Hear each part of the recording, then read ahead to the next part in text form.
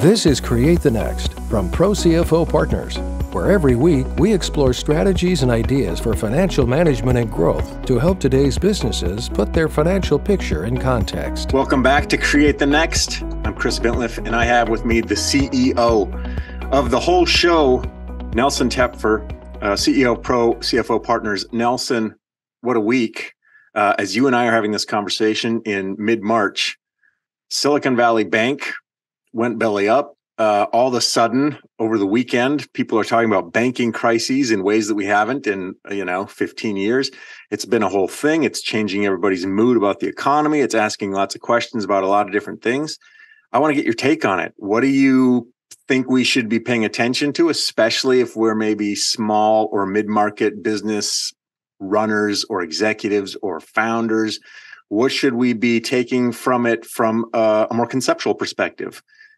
Crisis in general, problems in general, money management in this case, maybe in general. Let's just lay it out and kind of pick this apart a little bit. Thank you, Chris, and thanks for having me back on. I always enjoy our conversations when you and I get a chance to speak around these topics. So this banking one is always a fascinating for us. My first reaction when we start hearing the news about it is like yourself, like, didn't we put this to bed 15 years ago? Like, wait, I'm surprised that we're still having a conversation like this now. Silicon Valley was one. Here in the greater New York area, Signature was another very big one. It affected many, many companies. They were a very business-friendly bank in a good way, not in any way that got them in trouble with what actually happened with them, but they were a very business-friendly bank with their approach and how they worked with their clients. And so we definitely had some clients who banked with both institutions. And not only did we get those kind of phone calls, the frantic phone calls across our client base, over the weekend, but many other clients were calling us frantically because they weren't sure what would happen next with regards to their own bank accounts. Right. It leads to a ton of uncertainty and speculation and confusion and frustration. It does. Oh, that's for sure. It does. And the fallout, I still believe, is ongoing. Not that this is actually happening per se, but what does that mean for them when they start setting up their new bank accounts? How many different banks should they start banking with, and what does it look like for their side of things? So we'll start with the first aspect of it, the reaction to what's going on. So, as this was happening, as soon as we obviously heard the FDIC stepped in, then it became, okay, you don't need to do anything today. That's okay. Your money is safe. You're not going to lose all the money. But it becomes, how do you respond to this rapid change in environment or how you do business? And for some companies, they said, no, it's fine. My money's going to be safe. We can stay where it is and see what happens. And our approach has been, yes, but you also need to make sure that you're prepared for if this doesn't actually move in a direction that everybody's comfortable with. So it gets on the contingencies and mitigations kind of stuff that we've talked about before, which is presume the road will be smooth, but make sure you've got your big tires in case it gets a little bit rough. So what is some of that advice that you're sharing without, feeling like we got to hold ourselves accountable to all kinds of ththings we can't control? What's some basic sort of common sense, smart things to do? So it starts with, obviously understanding your actual immediate cash needs. So what do your cash flow forecasts look like? Make sure those are up to date for what you really need to be doing day to day. And where do you then keep the money that funds those immediate cash needs becomes the next conversation to it. So while many small to mid-sized companies may have more than one banking relationship, some do just have one. So it becomes, where are you keeping that money so you can actually meet your own obligations, both to your external vendors and also to your employees. They ran into this issue where it became big news that, one of the big payroll companies was using, Silicon Valley Bank to process payroll through it. And they had to, switch that very quickly over the weekend, obviously, to another larger institution. So it's understanding your current obligations becomes extremely important, and understanding how those current obligations are going to be funded over the immediate future is a crucial key to making sure that you can meet those obligations you have to. Which introduces all kinds of new conversations. And one of those is just an element of complexity to your banking relationships. I think a lot of businesses, well, you tell me, you certainly have more experience with it, but it's really nice to feel like this is my bank or this is my mostly bank, and especially this is the local place that I can go in and shake a hand. And that stuff still matters when it comes to something as, I don't know, can make us feel vulnerable talking about money. So I don't know, what's your advice there? Do I kind of put all my payroll eggs in this one and all my operations in that one, or is it that easy or cut and dried or what? So, look, For the most part, many of our clients definitely bank with the smaller regional banks. We find them to be very much, quite a bit more, I'll call it business friendly to some institutions rather than some of the largest, not because the larger banks are bad in any way, shape, or form. Just they very often cater and how they make money and their profits are generated from a different kind of stream of income rather than catering to the small middle market.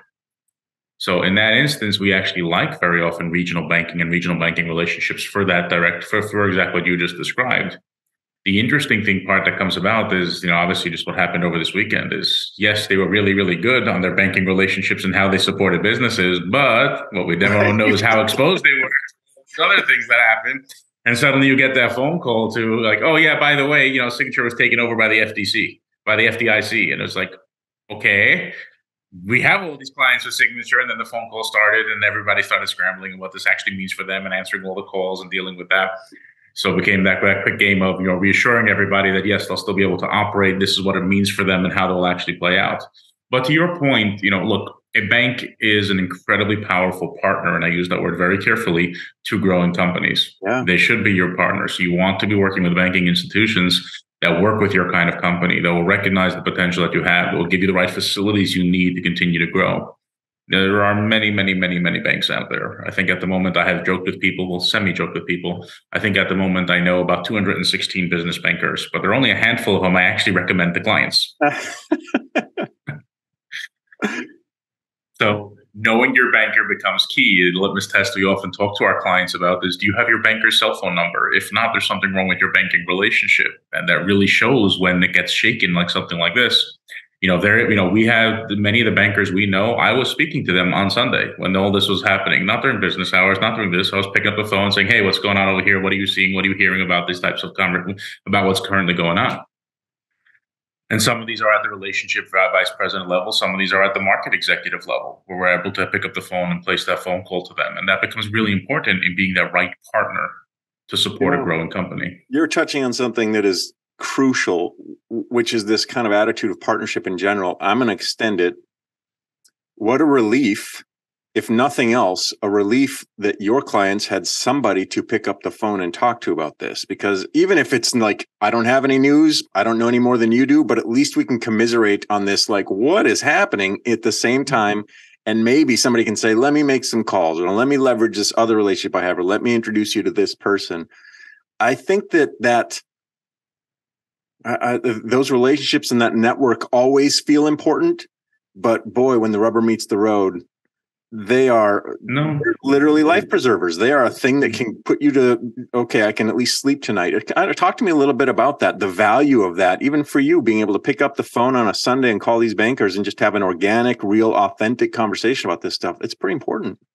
No, it really is. And it goes both ways. The banking partners that we have, the relationships that we have with them, this is why we recommend them to clients. It doesn't help us in any way, shape, or form if they use one bank over another, but we recognize the value in those kind of bankers and relationships and how they do business with their clients, how they support their clients. And if it's aligned with the way we're supporting our clients, then obviously we want our clients to work with them because we know they're going to provide them the service and be there for them when they need them.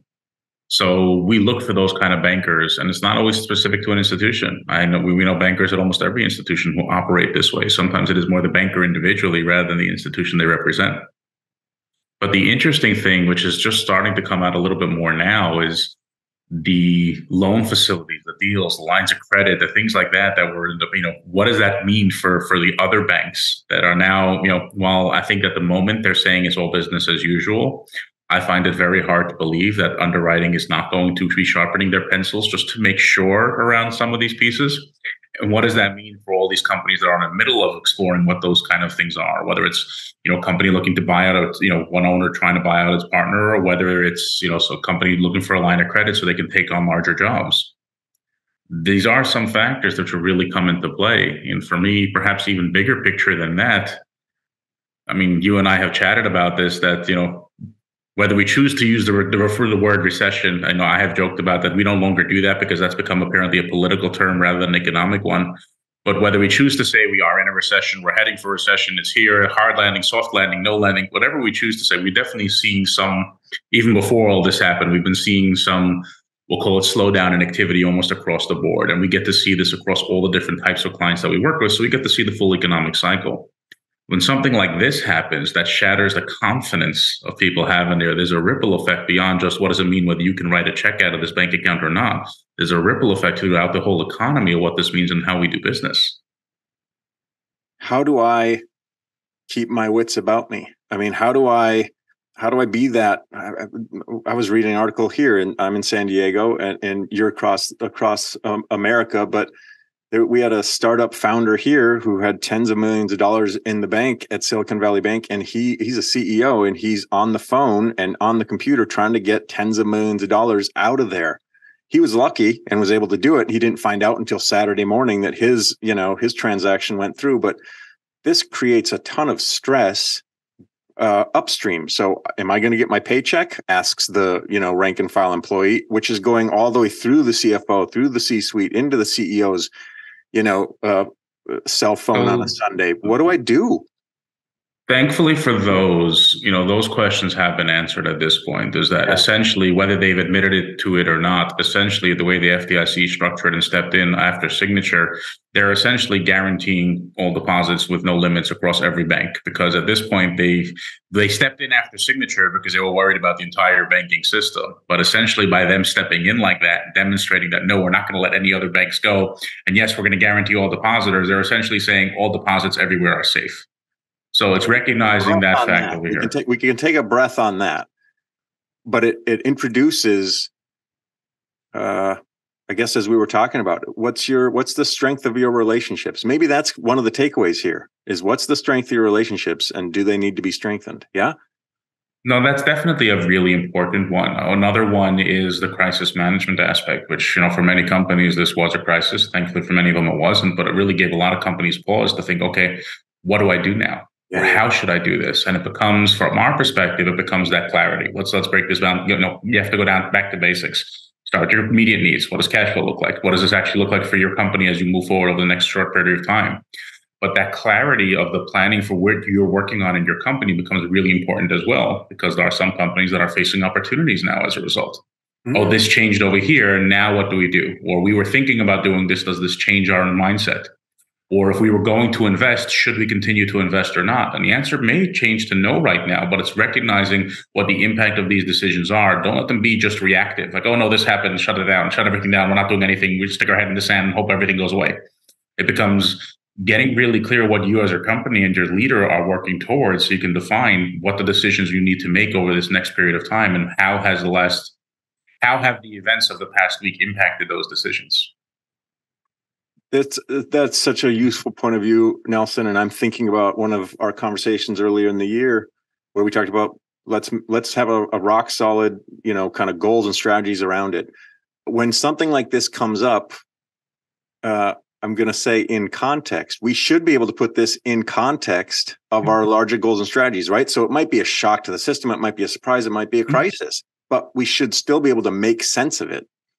And that clarity that you referenced that we spoke about earlier becomes really important because then you can make some of those conversations, the questions become binary. Does this impact my goals? Yes or no? And do I need to change what I'm doing? Yes or no? Exactly right.